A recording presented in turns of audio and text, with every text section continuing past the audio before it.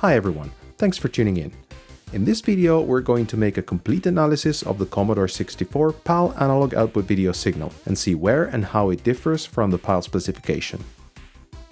You can probably find a lot of this information online already, however, we're going to measure everything from scratch as an exercise, both for the composite and for the S-video output of the C64.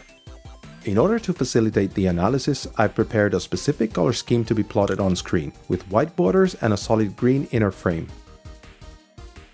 First of all, we're going to measure the output impedance of every video signal. This is done by measuring the difference in signal amplitude with and without an external monitor connected. This is thanks to the fact that all monitors have a known 75 ohm internal termination that creates a voltage divider with the output resistance of the C64 when connected. With the screen connected, the difference between black and white level for composite and S-video Luma is about 700 mV, which is compliant with the PAL standard. The same difference jumps to 1.5 volts when the screen is disconnected, from which we can derive that both these signals have an output impedance of about 83 ohm, which is a bit higher than the expected 75 ohms. With the screen connected, the color burst amplitude on the composite output is about 270 mV, which matches the PAL specification. However, the color burst amplitude on the S-video chroma is about 700 mV, which is quite a bit higher than expected. With the screen disconnected, the S-video color burst amplitude jumps to about 1 volt, from which we derive that this signal has an output impedance of about 37 ohm, which is roughly half the expected value. Composite and S-video Luma have a black level of about 270 mV, just below the 300 mV specified by the PAL standard, but that's something that any TV or monitor can easily compensate for. The S-video chroma has a DC offset of about 700 mV, which is not important because this signal is modulated and only carries information in its high frequency components. Now we can move on to analyzing the line structure. The length of a video line is 63.93 microseconds, which is a little lower than the standard 64 microseconds from the PAL standard. The duration of a full frame is 19.951 milliseconds, which is 312 times the duration of one line and means that the frame rate is 50.12 Hz.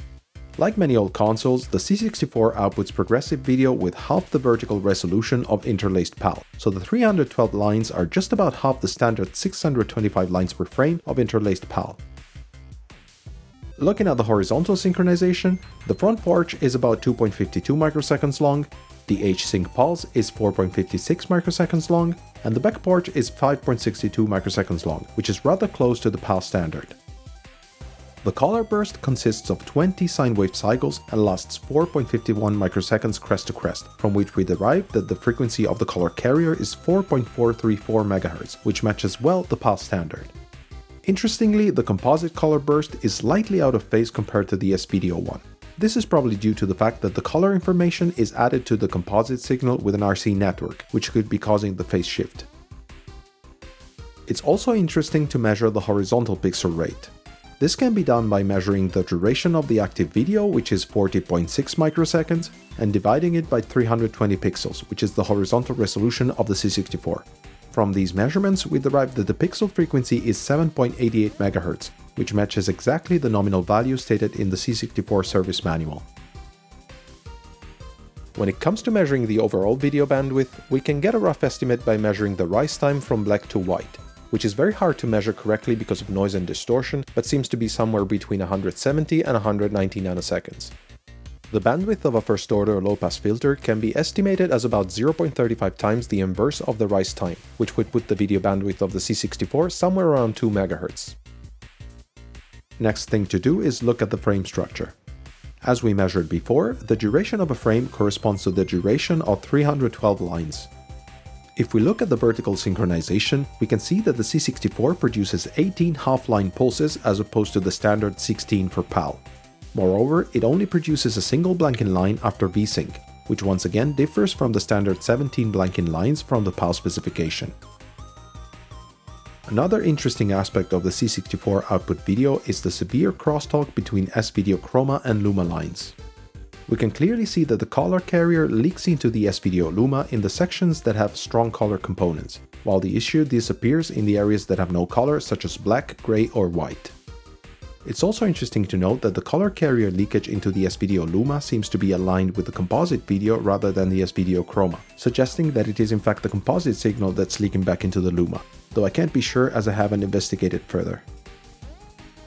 One last thing I wanted to check is what the spectrum of the composite signal looks like as a whole. So I found a game with a static and colorful background and took a long acquisition with my scope. Then I put the time domain data through a simple Python script and this is what we find. It is really hard to establish the signal bandwidth, but we can clearly see both the color information modulated at 4.4 MHz as well as a larger harmonic at the pixel rate of 7.88 MHz.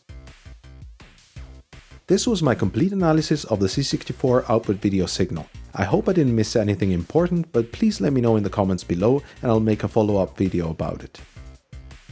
Other than scientific curiosity, the reason why I performed this thorough analysis is that I intend to unearth an old project of mine, the RCD, and use the technology I developed for it to build the ultimate HDMI conversion mod for the C64. So this will be the primary focus of the coming videos.